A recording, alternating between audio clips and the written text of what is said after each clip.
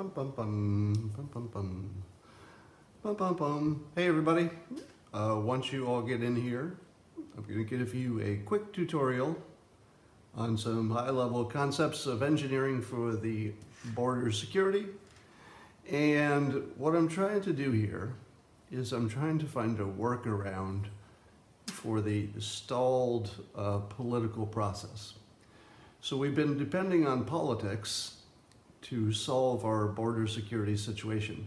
And I see ridiculous things, such as I see politicians talking about engineering solutions.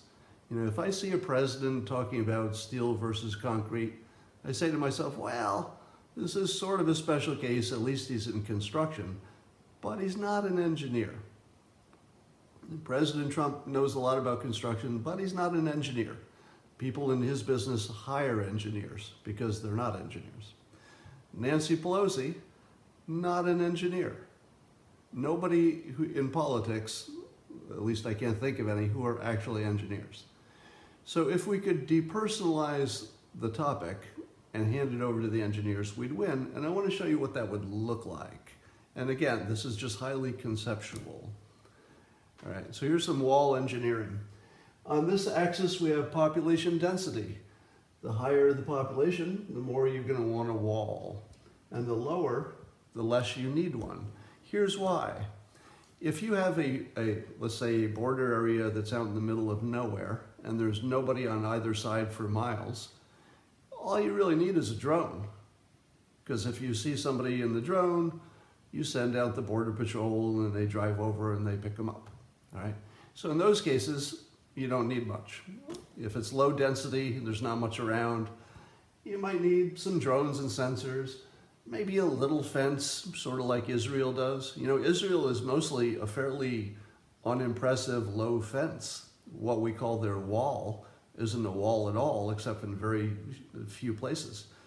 The places you need a solid wall are where you have lots of population on each side. And there's an obvious reason for that. Because if somebody hops over the wall, they immediately can disappear into the city. So the more population density, the more you need something that will slow down the people trying to get over. Because if it takes a while to put a ladder up and, you know, to get over, at least there's some time for people to say, hey, somebody's trying to get over that wall. Let's send somebody over. All right? Yeah, somebody said that Lucky Palmer's company is working on this end of the spectrum. That's true. And I would not bet against Lucky Palmer to have a good solution, that is. So, in order to take it to the last level of getting politics out of it, don't you think it would be fair if the local city, the only ones who care about walls, I mean, really, the only place you need a wall is where people can jump over it and just disappear into the city. So don't you think the city should be the one to decide if they want a wall? It would be one thing for the government to make the funds available, but it would be another thing for the city to say we prefer to live with the risk, even though, you know, we could get rid of it, or at least mitigate it. Now, have you seen it explained this way before?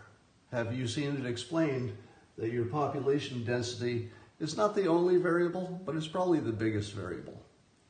And if you realize that this is a somewhat of an engineering decision, and it's not so much a political decision, and if you want to get the politics settled the right way, you want to do it as locally as possible. So when the people in El Paso say, we built a wall and it worked, well, that's probably true, because El Paso would be a densely populated place compared to other places. And if somebody says, we don't need a wall out in these low population areas, you should agree with them, because why do you need a wall there? It's just cheaper to send out a patrol car when the drones or the sensors spot them. So somebody is saying, totally incorrect, Scott. Well, you can give me a reason, and I will look for your comments here. In all of these things I do on Periscope, I'm always open to the counter argument. But you're dumb, Scott, or you don't know anything is not really Not really an argument. Somebody says, that's BS. The coyotes will take that route. Yes. It doesn't, let me be clear. If you build walls here, the coyotes and people trying to get across will go down, down to wherever they can get across. But keep in mind, the point is that the security here is exactly as good as the security there. Because the security in low density areas is that it takes a long time to get to the border, and you're going to be exposed and visible the whole time you're approaching it. And then once you get past, you're also exposed and visible for a long time again. All right? So it is incorrect to say in this model that this is less security than that, because that's not the case. This line is drawn in a way conceptually to say that everything on this line is just as good as everything else, because you don't need a wall where you can see the people walking for miles. You just go get them. All right? Well, the arresting them and letting them go is obviously a separate question. Somebody says that's a lot of payroll over time. I don't think so, because I think that this is the lower expense mechanism. When I say that engineers should be involved, you should know that engineers always put the cost of something at near the top, right? So no engineer is going to develop a system that's the expensive way to do something you can do cheaply. So you should trust that the engineers are going to look at all of the costs, the people, the maintenance, the construction. They're going to look at all that now and in the future. That's what they do. Trust the engineers to look at all the factors. That's what they do. Somebody says we should hire the illegals to build the wall. I think that's probably a terrible idea, because most of the wall building is with equipment. In other words, there's probably not a lot of manual labor in most of this wall work. Possibly with the fence stuff, but even that's probably equipment.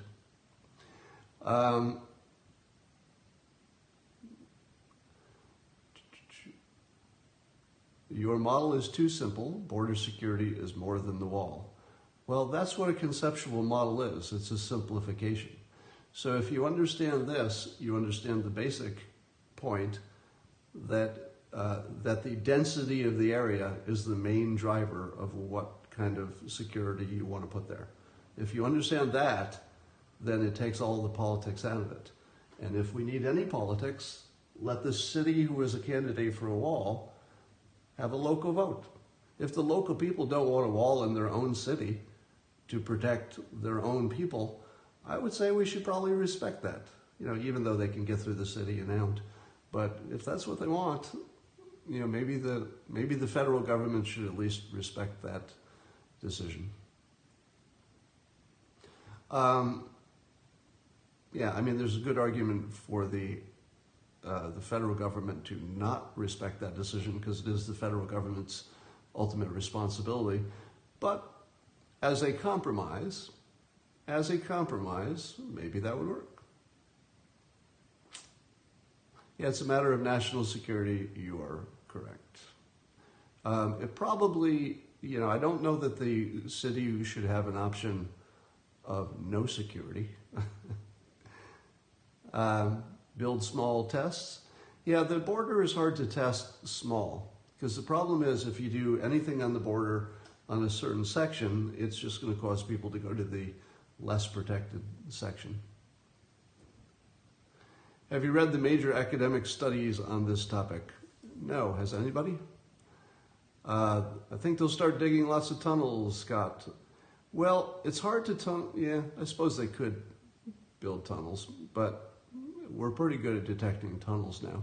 Our tunnel detection technology is pretty good. And I always wonder, why couldn't you put tunnel detection technology into the wall itself? Isn't that a thing? Wouldn't it be easy to build the tunnel detection actually into the wall, and then if somebody disables it, you know where they are?